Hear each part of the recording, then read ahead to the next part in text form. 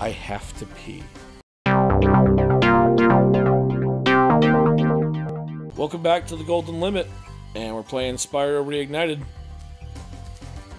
I'm just gonna walk into the terrace. Something. Village.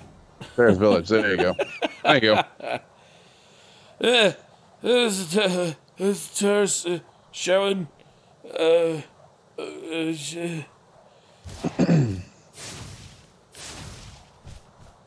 Alright, here we go. Terrace Village. So what world are we in? We are in Beast Makers. Beast Makers.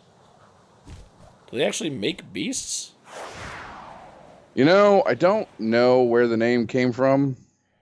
Huh, alright, fair enough. Whoa, well, I guess that is a beast, huh? This guy is awesome! And a bit of an asshole. He straight laughed at you. But, man, that guy was awesome. Listen here, you piece of garbage. Alright, so this is definitely the electric world. Yeah. Holy... What's going on with that guy? Damn it. Oh, damn it. okay. Okay. Alright, back into it we go. We got this. We got this. I mean, I did treetops. This shouldn't be a problem. God, that guy is so cool. Those glasses? God. Right? 90s chic. Yeah, that is about as 90s as it gets. All these guys, I'm so jealous of their style right now. I mean, there was a time where we were attempting to be that cool. Yeah, well... Emphasis on the word attempting. Yeah.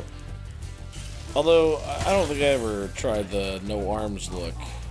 I mean, that's fair. But I mean, homeboy trying to act like he's got a lightsaber. I gotta give it to him. It ain't a lightsaber, but he's trying. It sure is. I dig it. I dig it.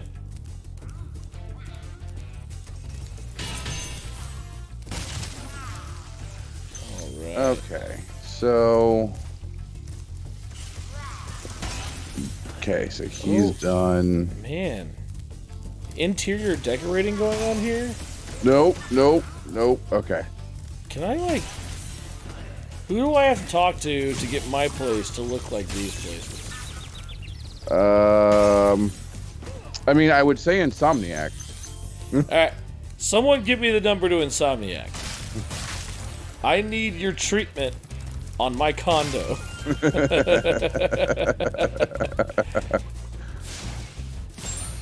And, like, feel free to put the, all sorts of electric shit just everywhere so it's a hazard to anybody who visits me. It's cool. Especially purple dragons. I will wear a rubber suit. It's fine. Well, this place... They're careful. There might be some people that are into that. I don't understand why I have to be careful about that. Sounds fine to me.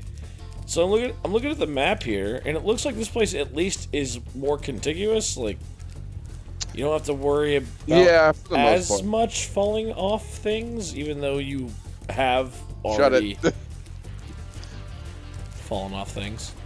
Shut it. We don't speak of that. Oh, do you mean when you fell off the world? Shut it. Hello, Claude. Okay, so he doesn't have a southern name. A southern name. He's good. Like, at least not that like super stereotypical like deep Louisiana southern name. I mean, Cletus was pretty awesome. Right. And Jed. Yeah. Like hello. Which I believe is short for Jedediah. Probably. Which is like that is as southern as you get. Oh yeah. I mean, hell, that's about as Louisiana as you get. But that's the funny thing though, because Claude, wouldn't that be like will be kind of almost French, right? Yeah. And since the Cajuns are kind of, I mean, you got the French-ish, French culture. So maybe Claude does sort of count. Maybe not as southern, but as, you know, swampish. Right. apologies to any Claudes out there. I'm sorry your parents named you Claude. Because the more I say it, the more I think you fucking Claude. Now I kind of feel bad for everyone who's named Claude, whoever has been told that they are a fucking Claude.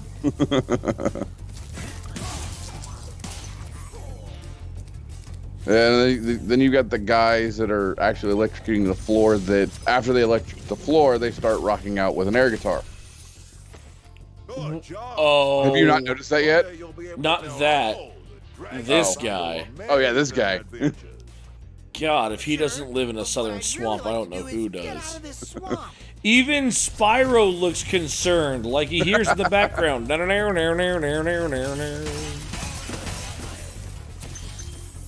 Or, is that the right banjo line? Am I pulling the right banjo line there? A little Deliverance action. Spyro 4, Deliverance. No, actually there was a Spyro's 4. I think it's called... Spyro 5, then. Well, there was a Spyro 5 as well. Spyro 9, Deliverance. Let's see, Spyro 4, oh, yeah. I believe... He does do, he gets down on the air guitar. Yeah, nice. Yeah. I do believe Spyro 4 was Enter the Dragonfly, and then 5, I think, was called A Hero's Tale. Was there a 6? Well, so there is a 6, but that's where you get into the reboot with the Legend of Spyro trilogy. So it wasn't specifically... Fine, you know what? A Spyro story, Deliverance. There we go. Does that work? I won't put a number on it. We'll just call it a Spyro story. That's what Star Wars did. Like, or Deliverance, a Spyro story. There we go. There you go. Spyro finds himself in the swamp. He hears himself a little ditty on the banjo. Suddenly, Spyro was a bit concerned for his holes. Valid concern.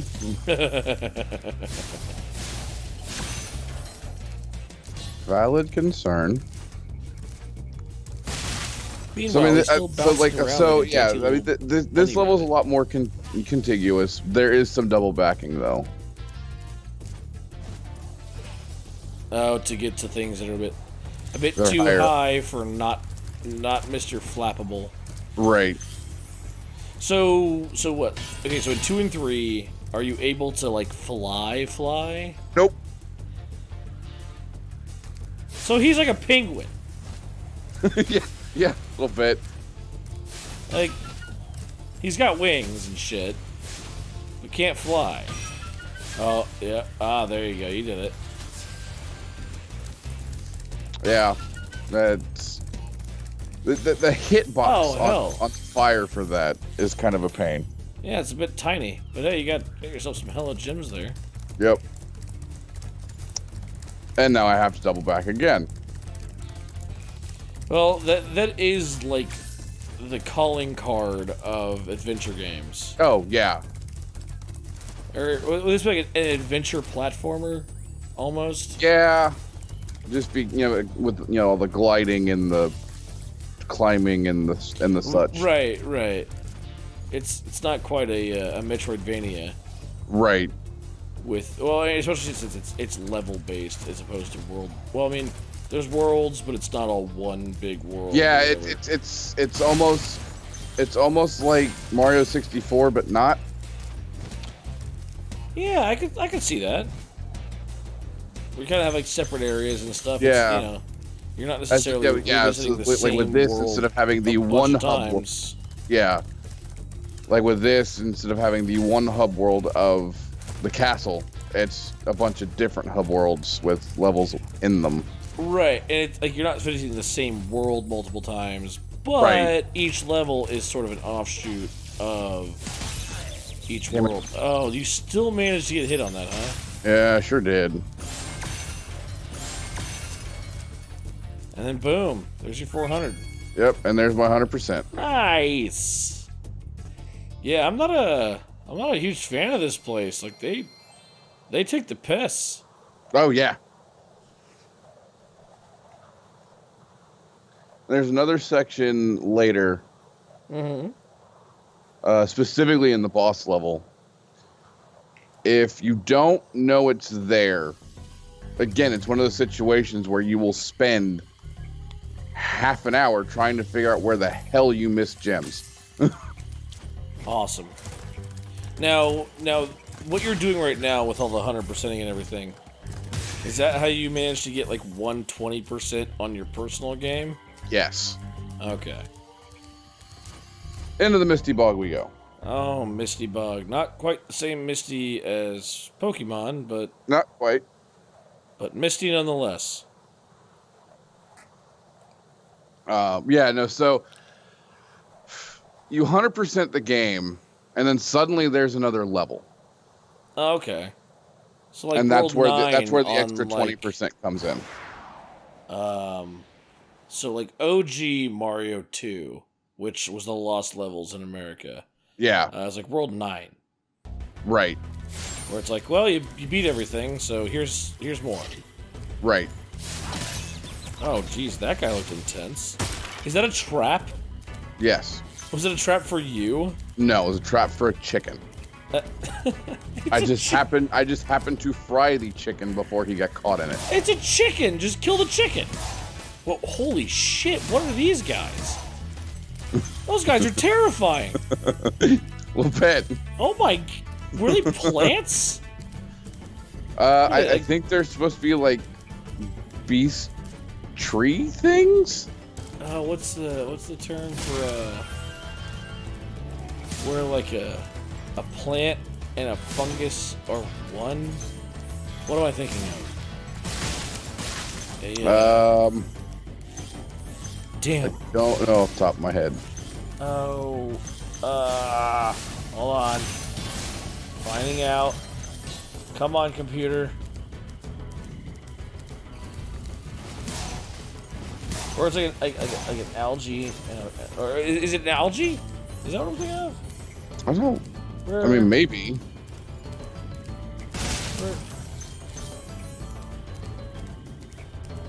No. It's like where like a plant and a fungus are like the same being. Be on the lookout for attack frogs. No, it sounds to me like you're just getting into like weird genetics at this point. Oh, there's a thing. There's a thing. Where I don't doubt that there's a thing. I'm just saying, just at this point, it sounds like you're getting into weird genetics.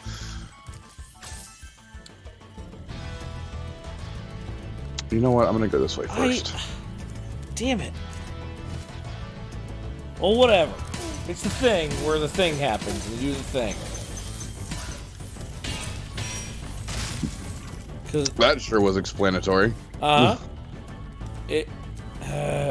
I gotta let it go because I can't think of it, but I'm not gonna be happy about it. I mean, that's fair. All right, as long as that is set, as long as we're set there. It's the Budweiser frogs. Budweiser.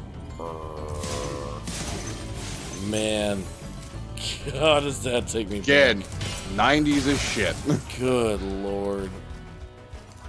Like, those were successful marketing campaigns, too. Oh, yeah. And you think about it now, and it's absolutely awful. And when you really think about it, even today's beer marketing isn't all that great. No, it really isn't. Like, I think Damon. Hey, bro. My name's Damon, bro. But he's an old wizardy guy. He doesn't look like a Damon. Matt Damon. I think the most successful alcohol marketing campaign would be like, for me, right, a dude just sitting around, just being like, man, I could go for a drink. And it's just like, you know what's perfect when you need to go for a drink? A Coors Light. You don't need to party. or da-da-da-da-da-da. You know, don't act like it's some fancy shit. Right. Like, it's just like, you know what's a great beer? For when you just kind of want a beer, but you're really not concerned about looking a certain way or going to a party or anything, drink a Coors Light or a Bud Light or whatever light, you know, like a whatever beverage, Right. you know, as opposed to like Stella where they want you to think that you're fancy. Don't get me wrong, Stella is a great beer. It tastes very good. It's a touch overpriced and it's very overhyped. Yeah. Like I used to kind of like take the overhypedness of Stella and put it against the beer. It's like, right. Oh, I hate Stella. And I hate Stella because of that. Like, no. I like Stella when it comes to flavor and everything. But they're just a touch too full of themselves. Yeah. Like the commercials where they're like, oh no, we perfectly pour the beer into the chalice. Chalice, they call it. It is a chalice. I know because I actually have a set. And they use the knife to, like, you know, they flatten out the head at the top of the beer. Oh, yeah. It's like, oh no, it has to be perfect. Like, no, bitch, it's a beer.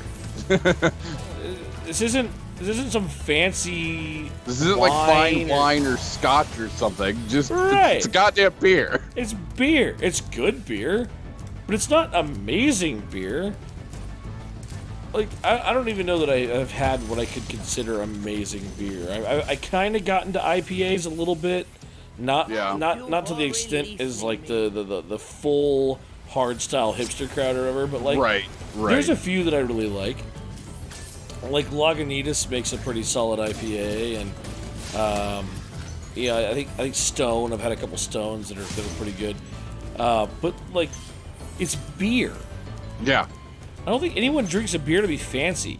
At least Heineken is kind of like, yep, well, it's Heineken. Yeah, exactly. Whereas Stella's just like, oh, you're in a high class bar with chalices. Where they're gonna take no. Anywhere I've gone where they actually pour Stella into a chalice, which is probably half the bars around here, they don't give half a shit. They're gonna pour it. They're gonna let it fall off the edge because that's how you do it. Yep. That's how you pour a beer out of a tap. Like, calm down. So that being said, best advertisement, in my opinion, for a beer is like you're just hanging out and you feel like you want to drink a beer. Well, Coors Light's the one for you, or Bud Lights, or whatever. Like grab whatever beer of your choice and drink it. Like Bud Light tried to have that campaign where it was like Bud Light America or whatever. What? Yeah. Yeah, where it was like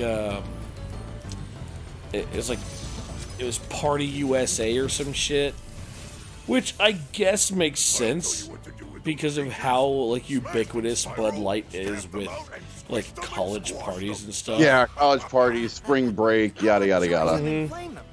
Whereas like most parties I go to where there's a prevalence of beer, it's all microbrews and like you'll have, you know, things that are really like citrus heavy or flavor heavy as opposed to just like, oh yeah, like if someone brought a case of Bud Light, it'd be like, oh yeah, okay, right.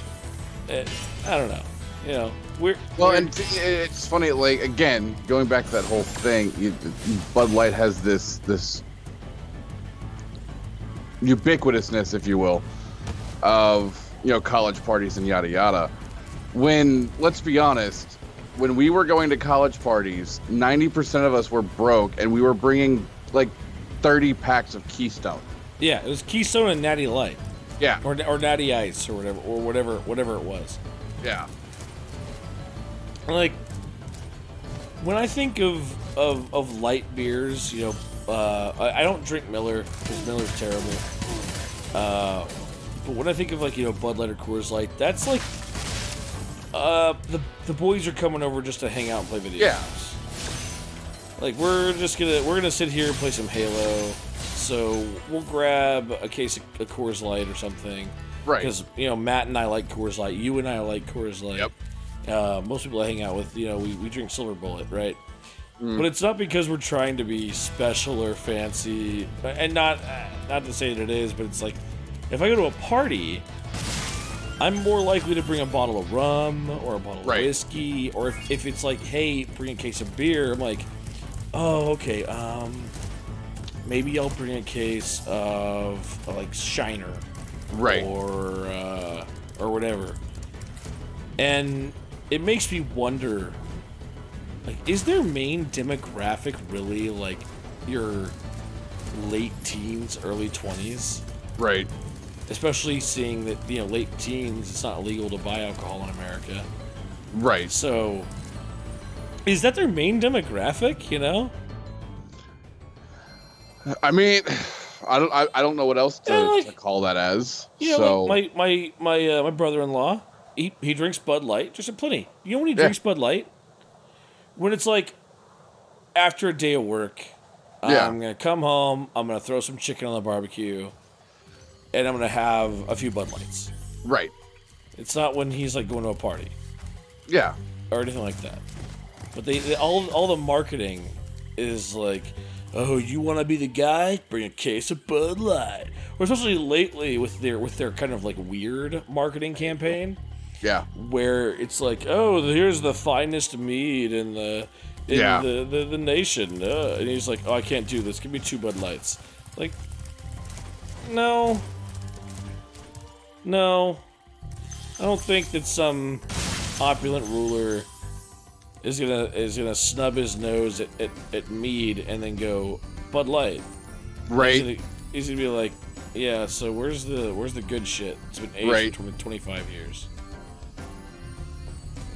And on that note, yep. I think we're getting about time. Let's catch this wild flight next time on the Golden Limit. Thanks for coming out, everybody. See you next time.